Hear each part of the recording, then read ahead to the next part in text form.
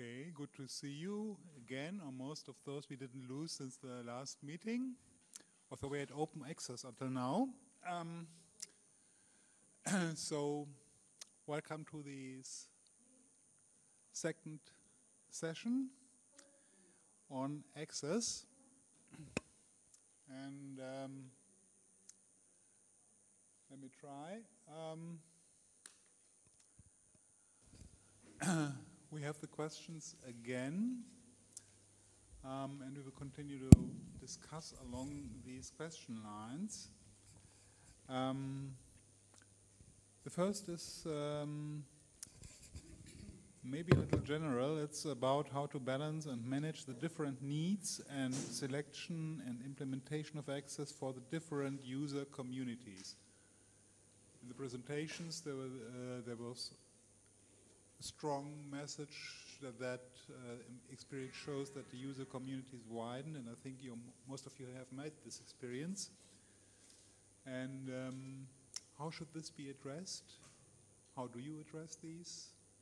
What would you expect from ESFRI or from others doing this? Okay, the floor is open. I think the other microphone did not work. Oh, it's there. Okay, perfect.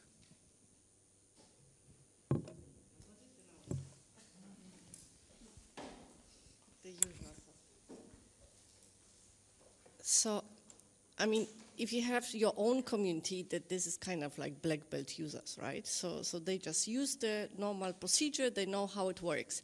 You have new ones. First of all, training is a huge aspect that you have to offer, but also very intensive user support.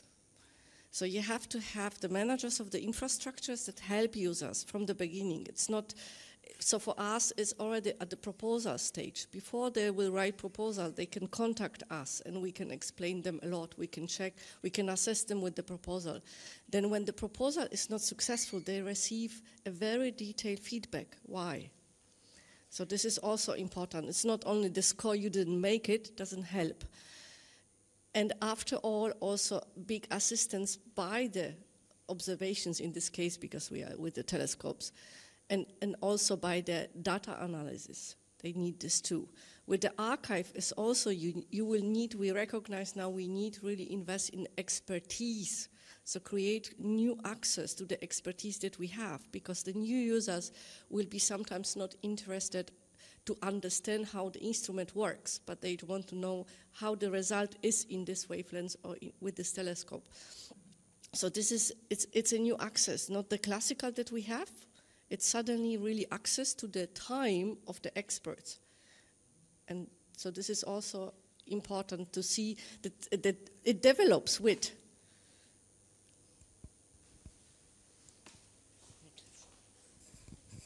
So I'd like to build on this. So in our case, we are a distributed data infrastructure. And I think the most important access is actually the access to the time of the experts within the national nodes. The other things are relatively scalable, but that is really, and if I look at the actions within Elixir, most of our national nodes are investing in sort of scalable models of user support. But the other point I want to make, I think it's, for us as a distributed infrastructure,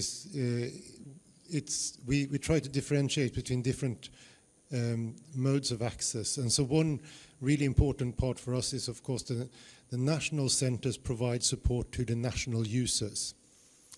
And so what you do as a European infrastructure there is really adding value to the national investments, and that can be sharing costs and capacity building for the training programs, or you develop systems, these scalable user access systems, so that lower the cost of operations of individual nodes. So I think that's one important access model. Another important access model for distributed infrastructures, I think, is what we see a lot of bi- or trilateral collaborations. And so where the nodes in two countries are supporting research programs that are funded by the national funders in those two countries. And so they help to drive bi- and trilateral collaborations, which I think is really valuable and really interesting. And then the third, which is the one which is easy to think about, is the large European scale access programs, whether it's the I3s or serve type calls or working with the missions or the partnerships. But I think we shouldn't forget those two first access models where you support the national users or to drive by a trilateral collaboration between countries.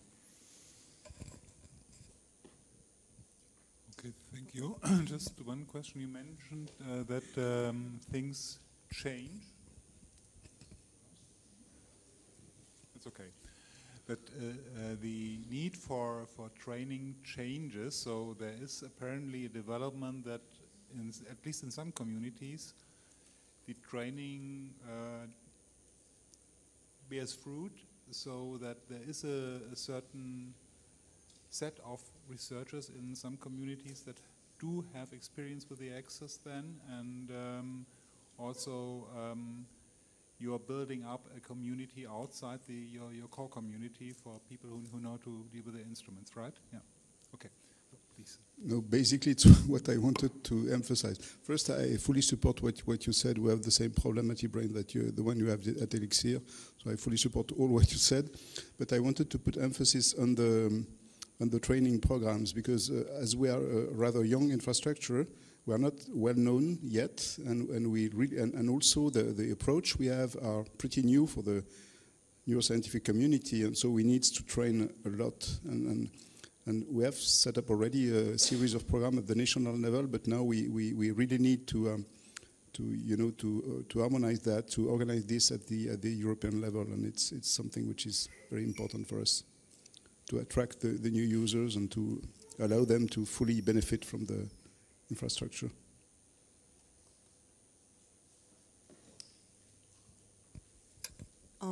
Well, I fully agree with what has been said up to now. Another key point that I think it's important is we are talking about the rights for the users, how the research infrastructures have to explain them how to use the equipment, the facilities, and we should also try to talk about the duties of the users. I mean, when they access to the research infrastructure, they have to know that after that, they have to share the data, they have to mention where this project has been done, because that's something that will be helpful for others. So I think we have to attract them and make them participants of all the ecosystem surrounding the access. And another point is, I think it's good from the research infrastructure to explain clearly if the process is excellence-driven, the selection is excellence-driven, if there's a percentage of the capacity of the research infrastructure that is going to be offered market-driven, subject to some fees for the industry, for example. So that kind of information, I think it should be needed to explain clearly. Thank you. I would like to give you our experience in operating solar telescopes. And this is the experience that we are using for the future use of EST. So presently, this has changed dramatically in the last years. Now, presently, we have two types of users, or three types of users. First, those who are experienced, then they don't need help and they can do that by themselves. Those who are non-experienced, and we provide help for them for taking the data, for reducing the data, and then for using the data. And then the third type of special users are students. So students, they are learning. Sometimes they want to do things this way, but they need to go the other way. Also, we have the policy that our data are open to the world after 1 year. So if the data belong to a campaign with a student, then the data are kept closed for 3 years. So that gives more time for the data analysis, so etc. So we have these three types of users. And then concerning the access, once we put the data open, after 1 year or 3 years, they are fully calibrated on the side of the project. But as soon as the data are calibrated, more and more unexperienced observers or users want to make use of the data. And then they require more elaborated data. And this requires more resources, more funds, and we are trying to solve that the way we can. We are now on that direction now. Up to now, we were happy with the calibrated data. 10 years ago, we did not provide even the calibrated data. And now we are trying to provide also second generation products of the calibrated data. Now we are on that process. Okay, just a question for understanding from my side. So there is a problem with, let's say, the post-experimental curation of the data, where they are stored, how they are curated. And we reach agreements between us. They need to take charge of the reduction and of the data. You take charge of the storage. You take charge of distributing them to the world. So this is something that internally, it's not easy, because every time we discuss this involves funding, which in general sometimes we have it, sometimes we don't.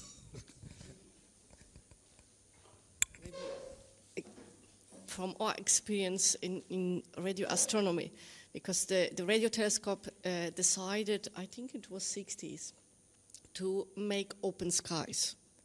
So everybody could worldwide use the telescopes spread around for free.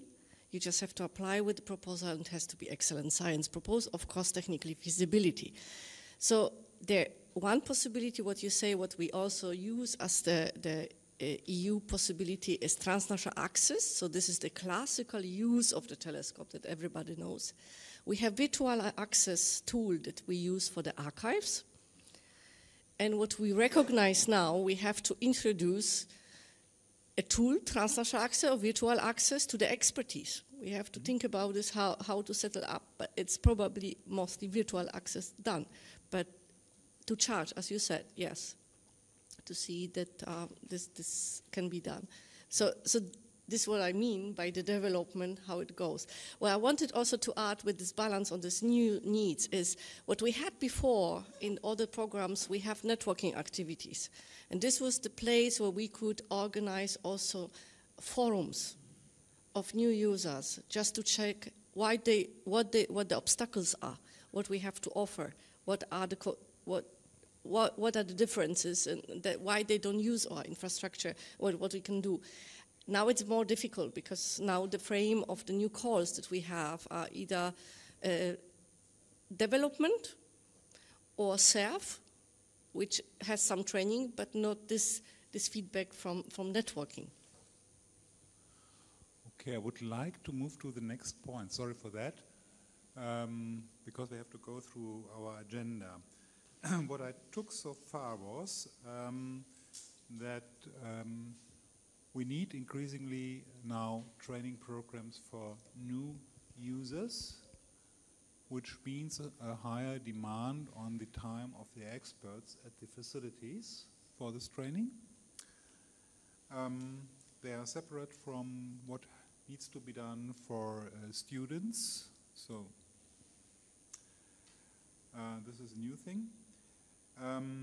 We should be clear about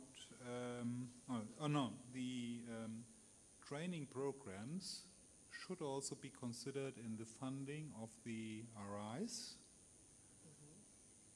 Whatever you do, whether you make fora or need additional staff for training. And the conditions for the user access should be explained clearly before users apply, so that they know what comes for them. And there's also a problem with the post-experimental curation of the data, which needs to be solved by the RIs, probably by funders, or through other organizations which deal specifically with data storage and data curation. Okay, so let's move to the next point, which is,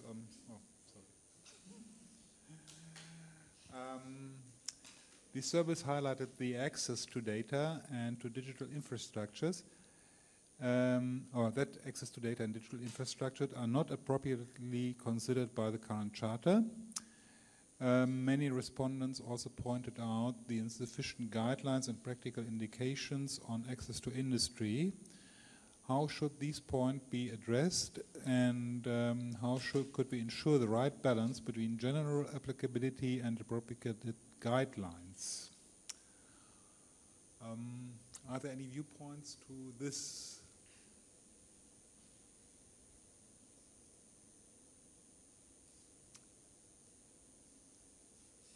So we need to find solution. Either it's no question, or we need to find solution by ourselves.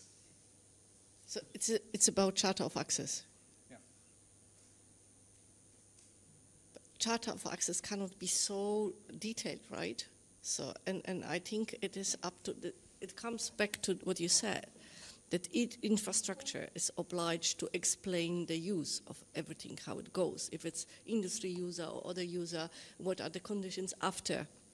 So this is up to the infrastructure down to make it. In the the charter that we have from the Commission has to be broadened, but maybe just to stronger say that it must to be defined and explained so that there will be no surprises. Because it's just. Well, just to say something, I think it is crucial to have common formats, common metadata, so that you can access the data with normal tools, so that you can extract the information from the metadata, so that you can produce, I don't know, graphs or images or whatever that can help the user to know exactly what this data set it looks like. But this is something we are working on. It can be improved, but at least in our field, this minimum amount of information is. First, the standard formatting of the data is agreed by us, and second, the metadata to produce the minimum amount of information to understand what's in each file is produced. I don't know if this is the case for all fields. Yes.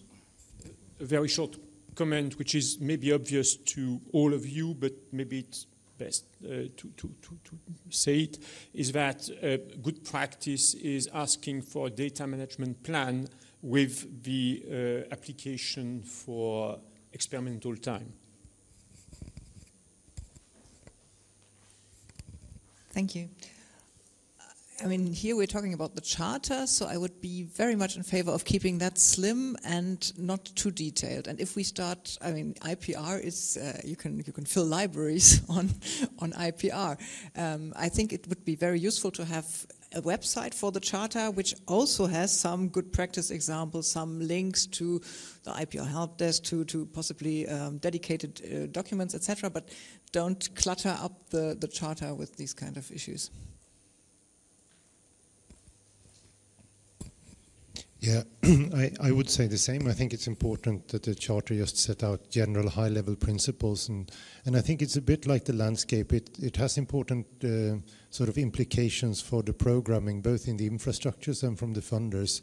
If we state an ambition of open, fair data from as a result of facility access, and that the data set should be reusable, well, that means that the facilities will need to invest in the expertise to support the users to make that happen.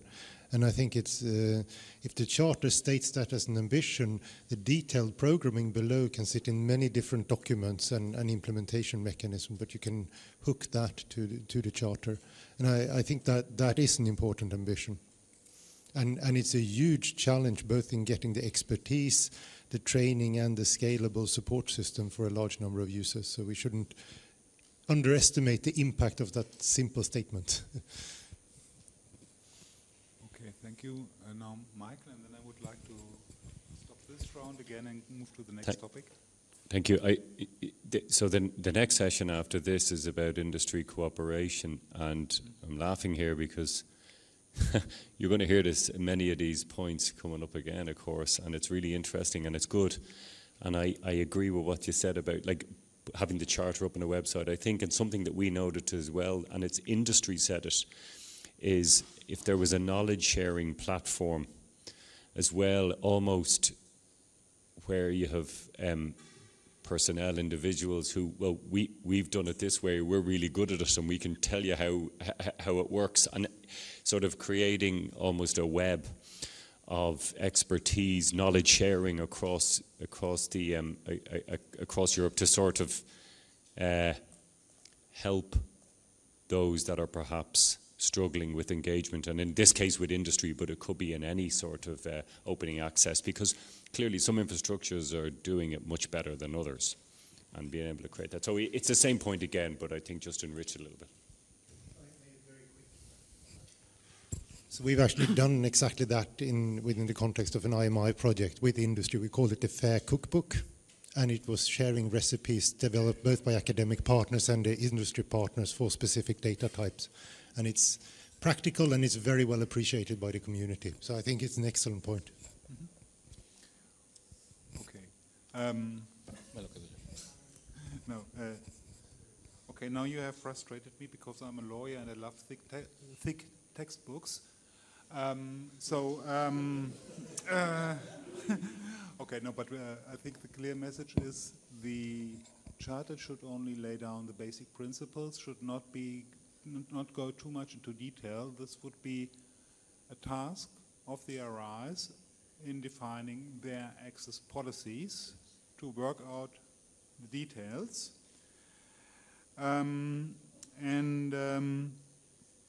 The other message is that the changes in access bring with it also challenges to the funding of the RIs. They need to accommodate this somehow into their budget, and this needs to be recognized by the funders. And what I also found very helpful was the remark that a cross-institutional communication, a web of expertise amongst different RIs for questions of access should be opened. You should have the chance and